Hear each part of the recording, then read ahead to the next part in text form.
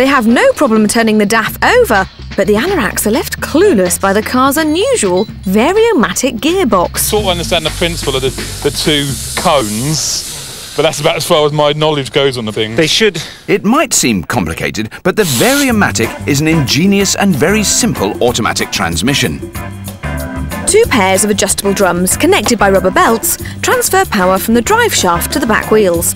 As the car accelerates and slows down, centrifugal forces push and pull the conical drums in and out. This forces the drive belts to ride up and down and continually varies the gear ratio. Rather than jerking up through fixed gears, the Variomatic has a totally smooth action through an infinite number of gearings, perfect for remote control in a rickety chariot. This, apparently, was the future for small luxury cars, and pioneering company DAF sold over 1 million Variomatics. But suspicion of a car powered by 2 giant elastic bands denied it real popular appeal.